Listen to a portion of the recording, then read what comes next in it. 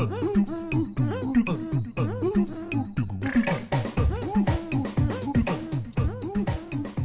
boop, Graham. Eek, eek. Well, welcome to an episode of Science Monkey, the podcast that seeks to, I don't know what we're trying to do. Are we Monkey trying with to, science? Are we educating the public, Graham? Are we educating Yes. each other? And entertaining ourselves There at the it same is. time. So, the You're idea... the science, and I'm the monkey. We could get that straight. I want to be monkey as well. So the idea behind this show is to talk about some of the news items in science and to make it fun and interesting and accessible for the general public. And Graham is an unusually smart guy, despite the fact that he looks like a monkey. And so he has the attributes of a somewhat subhuman intellect, but he's actually a fairly robust and intelligent individual and an accomplished scholar in his own right. But he is not a scholar of science. This is correct. And yet I am. And the last part. And so he's I'm a going to student be of science, but not a a scholar. sounding board for some of these ideas. So we're going to start today talking about one of my favorite topics. And that Should we is- tell about who we are, or does everyone know who we are? Oh, who are we, Graham? Well, I'll let you go first. Okay. Well, You introduced me, That's good. so I'll introduce you. All right. Rewat Deonandan, who is, among other things, an epidemiologist, but also a published author. And what else? Damn good looking. Yeah. Damn good looking. Luckily, this is a podcast, so our audience won't be distracted by your illumination. My elimination? I said illumination. Oh, I'm That's sorry. the wrong word. I'm getting sort of needlessly Distracted. tongue-tied and nervous and distracted. I think you're distracted by my good looks. Yeah, that's what it is. That's understandable. I'm trying to say what else you do. You do some consulting for in the health field. Sure. So, yes, I'm an epidemiologist. What does that mean? Hmm. I encourage the audience to figure that out. Can you check this mole for me? You know what, Graham? Epidemiology has nothing to do with skin. A wise man said that once. Yeah, it's the name of my book, which I will attempt to sell on the website. It's on Amazon.com, everyone. By the way, Oh, also, you can get Words Well Put by Graham Sanders on there.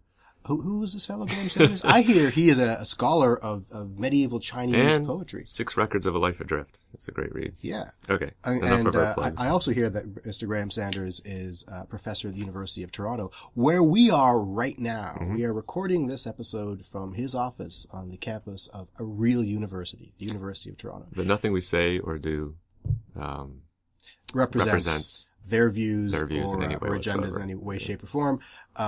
In fact, they don't even know we're here. We broke in and we're here illegally, That's right. and this has nothing to do with them whatsoever. So one of my favorite topics is what we call pseudoscience. And every time I say the word pseudoscience, I'm reminded of... I like to pronounce it pseudo science. Well, you took my joke. Because I was going to tell the story of my grade 10 computer science professor who was teaching a pseudocode, which is a kind of proto computer science code. And he called it pseudocode. Because he had never heard the word pseudo pronounced before. Buff leather coat. Ironically, Naugahyde he code. wore the same Naugahyde jacket every day of his teaching life. And if he's listening now, I'm sorry that I've identified you as such. Right. So what is pseudoscience in your opinion, Graham? Pseudoscience is information that's masquerading as science. So it dresses itself up as science in order to give itself credibility, but it doesn't have any of the underpinnings of actual scientific rigor. That's an interesting definition. And I never thought of the idea of dressing it up as science. You know, and I think right away now that you mention it of a paper that I teach in my class on anti-climate change. Mm-hmm. So back in the day being sometime in the 90s, there was a You were paper alive published, 1890s. There's a paper published that supposedly reanalyzed statistically some climate change data and showed that in fact the world's climate is not changing. And this was published in what appeared to be a peer-reviewed format, but it wasn't. It was actually published in the Wall Street Journal as an advertorial. Right. But it had introduction, methods, results, conclusions, and graphs. But it looked like a peer-reviewed science Yeah, journal. footnotes and... Exactly. Yeah. And so the world's climatologists revolted and attempted to publish responses in the Wall Street Journal, and the journal refused to accept the responses. Right. So for the longest What if they time, took out their own ad and well, published it? because scientists are poor and not as They didn't want to perhaps stoop that low, strategically man. Have to pay to actually tell the truth. Right. So Imagine anyway, that. so that's a good point about pseudoscience, not just masquerading as science, but donning the vestments of science. Well, to my mind, here's the difference. If I tell you leaving a cut onion on your counter is going to keep you from getting a cold, that's just information I'm giving you. But if I say, it's been shown that when you put a cut onion on the counter, it absorbs viruses in the air and, there are 50% fewer colds among people who have that, blah, blah. And I go on with Right. some sort of mechanism by how it might work, some sort of evidence, then it's in the realm of pseudoscience. Mechanism, really? Yeah. There's usually a mechanism of some sort. It's a bogus mechanism, but they usually try and explain it somehow. I've rarely seen the mechanism. I know what you're saying about Well, okay, when we look at the Diet Cures Autism article, Yeah. I haven't read it yet, but I'm sure there's something in there that says this is why eating these foods causes autism. I see what you mean. Right? Okay. Graham's referring to an article that I'll post a link to this on our website, which is sciencemonkey.ca, by the way. Eek, eek. We're in the process of trying to acquire sciencemonkey.com. It's owned by somebody in New Delhi right now, and I sound like a mouse rather than a monkey. I gotta work on my monkeys. well, now. maybe there's a monkey mouse, Okay. or mouse monkey.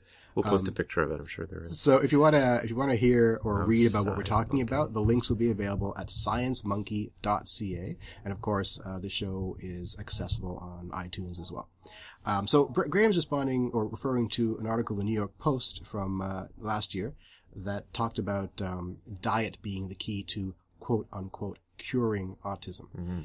Right. So can this be one of our first features? Rigorous or ridiculous? Hey. You want to do that with this? Well, we could do that. Okay. So, we're going to have some special segments on this show, recurring segments. One of them is rigorous or ridiculous.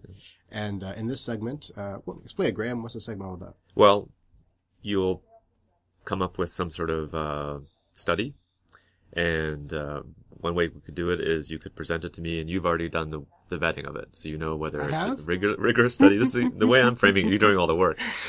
So whether it's a rigorously, supported study, peer-reviewed with all the proper methodology and so forth, or whether it looks like one, but really it's kind of ridiculous. And so, I would be in the stead of the general reading public, just taking a cursory glance at it, maybe even reading the abstract, which is actually more than most people do, and trying to figure out whether I think it's rigorous or ridiculous, and then we can discuss whether it is and why. Sure. Well, that's fantastic. That's exactly what I had in mind. Now, the other thing that we've been It's almost as though we've spoken about it before, which we haven't. so the other thing that Graham and I have been considering is offering a prize, not a real cash prize, but a prize in name alone, for an instance of pseudoscience, and we're struggling with what to name this prize. Particularly egregious pseudoscience. That's right. Yeah, it's going to be like the Darwin Awards. Right, and our original thought was to name it after Jenny McCarthy, but we don't think that's kind of fair to pick on one person who's obviously has issues in her life that she's dealing with, right? But if you can think of another name for this prize, let us know. Go to sciencemonkey.ca and email us and contact us. For today, though, I guess we'll kind of call it the Jenny McCarthy Award. Sure. The inaugural Jenny McCarthy Award. There's a couple of studies that I sent Graham before I get there. Can I derail you? That seems please. to be my function on this podcast. Anytime Derail away. anytime you get going, I derail you. We can have a sip of coffee. I wanted to discuss other things we could do. One was something sort of like fun science facts that we wanted to call "Did You Know?" Did you know? Did you know? And if people have fun science facts, they can send in. My daughter recently told me one. Is that a fact? Yes. Is that a fun science fact? No, Graham has a daughter. That's a fun science fact, people. My 14-year-old daughter told me that it was a myth that blood is blue until it's oxidized. That is true. It is a myth. And, for 48 years, I've been looking at the veins in my wrist and going, well, blue, it hasn't been oxidized. But apparently that's just a function of looking through the skin and the artery wall and so forth. Little things like, and then I always believed that glass was a very dense liquid. So what we've learned today so far is that Graham suffers from some sort of mental condition. I've been vaccinated. He's been vaccinated. I think he got double dose. Okay. Those are good. All right. And another feature that we wanted to call BS for bogus science. Bogus science. Yeah. And what else could we do? Oh, and something about science in pre-modern times. So sort of non-European, non-modern science. We don't Right, have to call because that we both have fascination with the ancient world, and Graham is particularly versed in the ancient world of China. It's something I know very little about, and I think most of the Western world knows very little about, and I think it could be quite useful for us to learn about that. So much of what we take for granted in Western science, in fact, has its origins in the East, and a lot of it was first discovered as well in native communities all over the world. So many times we are rediscovering the obvious. Or there are alternate ways of framing the ways of looking at the world, framing information. You liberal pansy. No, I Your mean, inclusivity and your cultural relativism. that's right. That's my job. Be culturally relevant. So let's go back to Rigorous or ridiculous? And you were referring to the autism article, I think. Was it? Well, Or the autism. Let's the go back to the breastfeeding autism article? article afterwards, Okay. if we can. Right? I want to talk about these two papers that I sent you. Oh, right. So one of them is called an association between breastfeeding and intelligence, educational attainment, and income at 30 years of age, a prospective birth cohort study from Brazil. Right. And that is published in The Lancet. And the other one is called, load up. The homeopathy one? Yes, right. An OPO label pilot study of homeopathic treatment of attention deficit hyperactivity disorder in children and youth. And again, you can access these papers on the website sciencemonkey.ca if you want to read along. Because Graham hasn't read these yet, what if I summarize them a bit for him? Sure. So the open label pilot study of homeopathic treatment actually was produced by this university, by the University of Toronto. Okay. And essentially it looks at whether or not certain homeopathic quote-unquote remedies were useful in treating hyperactivity disorder amongst children. And so they took some kids, they measured their hyperactivity level, they gave them the drug, quote-unquote drug, and then they showed that in fact the kids became less hyperactive after taking the drug. That's the essence of that one. The other one, the breastfeeding paper, which was quite controversial, by the way, around the world, showed that the women who breastfeed their children 30 years later had children of higher IQ than those who were not breastfed. And it's a landmark study because for the first time ever, they had an enormous sample size. They had a prospective, meaning they followed it through time, study of over 30 years. Longitudinal? Exactly. And it runs contrary to other studies that have shown, in fact, there is no association between intelligence and breastfeeding. So, your first reactions, My first Dr. reactions Sanders? to both these articles. I'm just staring at them right now. Sure. As a non-specialist, Well, let me take the breastfeeding one first. let's always take the breastfeeding one first. Put my breast foot forward. That doesn't even make sense. Anyway. No, but, it makes you think about my scientists. What? Who said that? That's not appropriate for a family-friendly And this podcast. is why this podcast is worth what you're paying for it. Okay. So, a couple of things. Well, first of all, it's in the Lancet. The which breastfeeding one. initially would have made me think, oh, that's wonderful. But the Lancet's been known to publish. Didn't the Lancet publish the Wakefield It did. stuff? Yeah. So Graham is referring to the, again, landmark study that supposedly showed a connection between vaccination and autism, which has since been debunked many times and withdrawn by the Lancet. Which did immeasurable damage, I think. And so that's on the Lancet for doing something like that. So, already I'm a little bit wary, not because it's in the Lancet, but I'm not taking the Lancet as necessarily proof of its rigor. Then if I look at the title, Association between Breastfeeding and Intelligence, Educational Attainment, and Income at 30 years of age, a prospective birth cohort study from Brazil, there are so many variables lumped into there between breastfeeding, intelligence, educational attainment, income at 30 years of age, and it being in Brazil, and then it's all tied together with the very loose word association. So at the outset, I'm not sure that this study is going to be able to show anything of merit. That's very perceptive of you. And the word association is the appropriate word to use. They're not saying causality. They're saying they're associated. And they're not saying correlation either. Is there a difference? Yes, there is sort of. Correlation technically means a relationship between two continuous variables. Association doesn't have to be continuous. So, And it could be a cluster of variables. right. So whether or not they breastfed is a dichotomous variable, and so that's not continuous. And whether or not they have high IQ is also dichotomous. So the relationship there would be an association, not a correlation. It's a linguistic issue at that point, right? So let me tell you more about that study and see if you can pick up on what the fatal flaw actually is. So what they did was they looked at the baseline characteristics of the mothers and their situation, and they try to control for that. Right. So can I ask a question? Yes. Mothers that are more likely to breastfeed, are they already even more educated? They're Very more good. affluent? Very good. You're getting at the heart of the matter. Yeah. That is absolutely true. So the biggest confounding element in this is the mother's characteristics. And when we think about characteristics, there's a couple of ways to think about it. There's, as you mentioned, her socioeconomic status, her personal health, right, her family situation. The biggest predictor of a child's IQ is what? Do you know? How much they were spoken to, and whether those were positive words when they were young. Those are important predictor factors. It's not the biggest predictor. Educational level of the parents? Very close. Okay. Very close. In fact, that is in fact what they controlled for Right. in this study. They didn't control for the thing that really is the biggest predictor. How much money the family has. Very No? close as well. Oh, okay. Oh, I give up. The intelligence of the mother. Intelligence of the Smarter mother. mothers have smarter kids. Okay. Right? And in this case, we're measuring intelligence as IQ. Now, they didn't have that baseline information from many of the mothers, and so they had a proxy arm-waving argument that high education was the same as high intelligence. And There's as so we many- know, that's Yeah. not true. So many caveats that I don't understand why the study is published, actually. Well, it's published because it's actually a good study aside from that.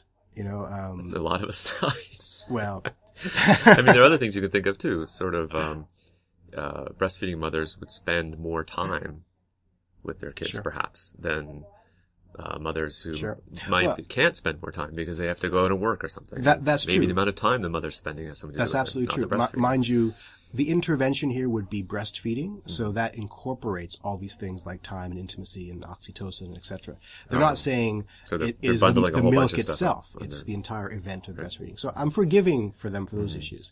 It's just that one flaw they couldn't control for puts everything else at risk. Yeah. So I don't think that's bad science. It's just not great science. Not great science. Yeah. And so the way the media picked up on it was the big problem in that one. Now the other study, So the media just uncritically said there's this correlation between That's right. breastfeeding and that's and right. And of course, all intelligence. the breastfeeding advocates picked up on it too and went crazy. And then everyone who couldn't breastfeed felt awful about themselves. Or Yeah, who weren't I breastfed. can't breastfeed anymore, and I feel awful about it. God knows I've tried. Not as awful as I do. Well, you're not doing your part. Awkward. So, moving on to the next study, if you can. That one is the. So we've demonstrated that this is not ridiculous, not but not ridiculous. entirely rigorous. That's right. Okay. In my opinion. And it would make it more rigorous if they could have controlled or accurately measured intelligence of the mother. That's right. There's probably other factors there too, but that's the one that really jumped out at me and to other commentators. So the next paper is the homeopathy one. And this one, they call it a pilot study, which is its saving grace, Right. because we expect less rigor from pilot studies. What does the open label mean? It means, I don't know the exact definition. Gotcha. I would think, as a lay reader, it meant everyone knew whether they were giving them the placebo or the homeopathic, quote unquote, drug. I suppose it's a possibility. I think it's a pharmaceutical term that Oh. you know what the manufacturer generic? was or something. I don't know. All right, In my experience with with clinical trials, I'd never heard the term open label referred to as a non-concealed. right, non-blind or Yeah, exactly. Okay. Right. They don't define what open label means. It's a known term. I just don't know what it means today because Apparently, it's not a known term. But Well, obviously, I'm showing the flaws of my education right now. So, the important part of this study, though, is the core methodology. There's an important aspect that is profoundly troubling. okay, well, let me look at it briefly. While you're doing that, I'll explain again Yeah, to okay. the reader what's going on here. So, Maybe again, you say a bit about homeopathy too, I guess. I think people can do their own All right. Googling without relying on me to be problematic in my commentary. The study again looks at children who are hyperactive and it gives them these homeopathic remedies and sees whether or not they became less hyperactive. And in fact, they did. That is in essence what the study did. It took a group of hyperactive kids, gave them an intervention, and the kids got better. That's all you need to know. And you can probably see what the problem is just in that description. Sorry, I was trying to figure out how many kids were actually involved in this. That would be an important consideration. So did they control for anything else? Exactly. No. So the very fact that they're in a study, that people are paying attention to them, that they know they're supposed to be performing a task, exactly right. could already focus their attention. Right? Exactly right. And now, you could just give them water. So here's the thing: is everyone gets better by themselves anyway, from almost any ailment. Obviously, there's some ailments you don't get better from. This is why we need control groups. Because the question isn't, are you going to improve from baseline? The question is, are you going to improve from baseline more so than no intervention? Right? It's kind of like, I can cure your common cold in 2 weeks if I slap you in the forehead every day, right? You're going to get cured anyway in 2 weeks. So this lack of a control group is deeply troubling. Now, a lot of us do publish uncontrolled trials. Because we're out of money, or whatever case may be. Let's just publish things as quickly as we can. So wait, everyone received the treatment? That's right. How does that even get published then? It's a pilot study. That's how they get around it. And who is this Forschende Komplementaren and blah, blah, blah, blah? This German... I don't know. We don't even know who this is, right? I don't know. I tend not to judge the journal too much. Okay. They publish what they publish. I think, they get away with it by calling it a pilot study. Right. So pilot studies typically are done to collect baseline data that is used for further calculations to design a better study. So I'm forgiving of them to that extent. However, I do wonder whether the original intent was actually a pilot study or whether it was to manufacture significance of a homeopathic drug. So that they can then cite it and say, that is look at this study, and then maybe they'll just call it a study when they cite it rather than calling it a pilot study. That's exactly right. That's really disappointing. So how did you pick these two? They're in the media. They're in the media. So I picked newsworthy ones. I think I may have talked about them in other podcasts as well. I don't remember. So this one is patently ridiculous, I would think. Ridiculous is a strong word. It is ridiculous. For the purposes of our podcast, it's ridiculous. Yeah. Because how can you measure the significance of something unless you have a control? That's exactly right. Now, the fact that they call it a pilot study is what saves them. But you keep on saying that, but what kind of baseline does it give you if you're not measuring it against a control group? You can determine something around sample size, right? It gives you some information of effect size so that you can then plug it into your sample size formula for designing the next study. That's usually what we use pilot studies for. And how hard would it be to get another 20 kids and give them water and say? You're absolutely right. You're absolutely right. So there's a reason they didn't do that. I believe so. I'm not going to say outright because I don't want to get sued. Right. But yeah. So in other words, actually, when I'm thinking about this, it occurred to me that I often thought of these studies as just being poorly designed through neglect or ignorance. But they might be poorly designed on purpose for absolutely could be. Now that particular paper, I believe, because it was produced by University of Toronto scholars, I believe that this university's Nobel Prize winners got together and complained about it. I could be wrong about that. And I believe they sent a letter complaining about the fact that it was in fact an uncontrolled trial, and that should not be allowed to be into the. Is it a problem that one of the participants or one of the named authors in the study is a homeopathic practitioner? No, because let's say you were testing the efficacy of a surgical implant for your knee. We'd expect the author to be a surgeon, a knee surgeon. So that's not the problem. The problem, of course, homeopathy is a fake science. But I'm forgiving of that so long as the science is good, and it's not here. When I was reading this, I recalled an article I read recently. I think it was in the New York Times Magazine about this guy who was on Fox News all the time that presented himself as a former CIA operative, and he was always giving his feedback on America's role in the world in terms of espionage and so forth. And all these other actual CIA operatives started to realize no one knows who this guy is, and he's talking bullshit. Right. And so they finally called him out.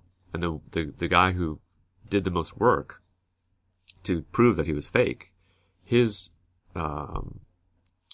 method is not to assume that someone is lying and you're trying to pick holes in their argument, but he flips it around and says, I'm going to try and prove that they are what they say they are. If he is actually a CIA operative, what would he be saying? Like, what would I need? And then he goes to try to find that. So rather than trying to look at what's presented to him and then pick the parts, the holes in the argument. So in a way, if I look at the homeopathy thing, rather than sort of just saying, oh, there's this wrong and this wrong and this wrong, maybe a way of saying, how would we design a study that would prove That's homeopathy? interesting. That's a good And scholastic then once we've done activity. that, then you can sort of measure other studies. There's an activity we undertake in scientific rigor. We call it critical appraisal. So we look at a study, and there's a series of steps we undertake to determine critically if the study is good or not. And they include things like, is the sample size sufficient? Is the design appropriate for the question being asked? Is the question actually well phrased? Is our conclusions drawn rational given the results given, et cetera, et cetera, et cetera.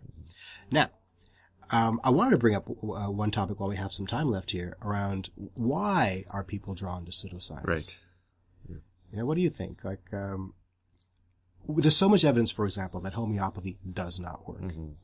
And yet, millions of people adhere to it. Otherwise, educated, well-resourced people who, you know, are Facebook friends of ours, who see all the crap we post about how bad it is, will still use homeopathy. Why? Why do you do it, Graham? Because you're the layperson in this conversation. Excuse me while I have my homeopathic coffee. Is it diluted with water? It is water, yeah.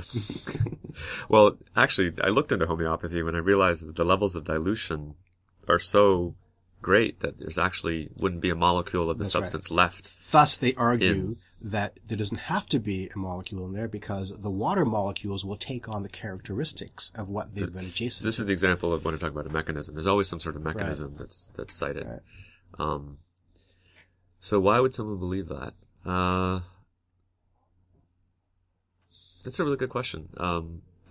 There are a number of reasons. One if you want to, I think it's too strong to call it a conspiracy, but the same sort of mindset is attracted to conspiracies sometimes, I think, in that it's a way of seeing outside the mainstream so that you feel you have more control over things, right?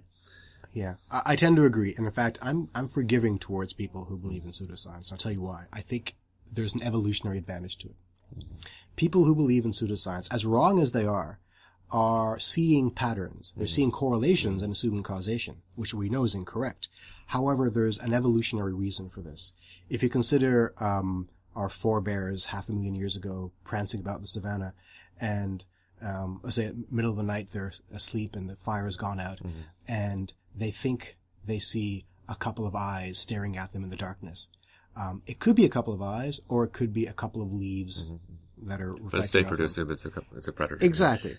But given patterns which have proof and have evidence and which have a history behind them and so forth versus these patterns that just come out of nowhere, why would you choose the patterns that have no basis? Because I think the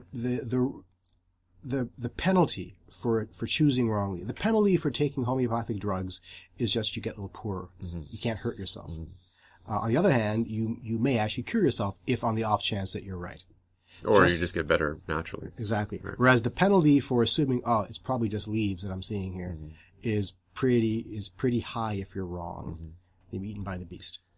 But the penalty for taking something homeopathic instead of something actually effective is pretty high. That's true. It's not a perfect reasoning I'm giving here. I'm just saying, I believe though there is something in our genes that compels us to see relationships that don't exist. But there's something at play here which means that you have to reject a pattern which has more basis to it. That's true. For a pattern that has less basis to it. That's true. And I think there's also a tendency for us to want magical thinking. I think it's a suspicion of authority too. Yeah. But then you replace it with a new authority. Like, I won't believe my doctor with his 12 years of training. I will believe this fellow who got his internet degree, but he speaks a good game. Right. I mean, also there people may have had adverse experiences in the past with, if you want to call it mainstream medicine versus these alternative medicines. And so that's true. Also, who are you more likely to be gravitate towards? Someone who says, well, this treatment is going to give you a lot of pain and the clinical trial suggests you have 85% chance of, or a person, I can cure you. Just like take this dog's feces and rub it into your crotch and then bark at the moon for a while. That's not effective. Well, not the twice that I tried it. Maybe it's the wrong breed of dog. You'll try anything twice. Because the first time, maybe I was wrong. Well, you're a scientist. I heard someone say that the last words to be spoken by anybody in human civilization will be, let's try it this way. That's right. What if we change the polarity?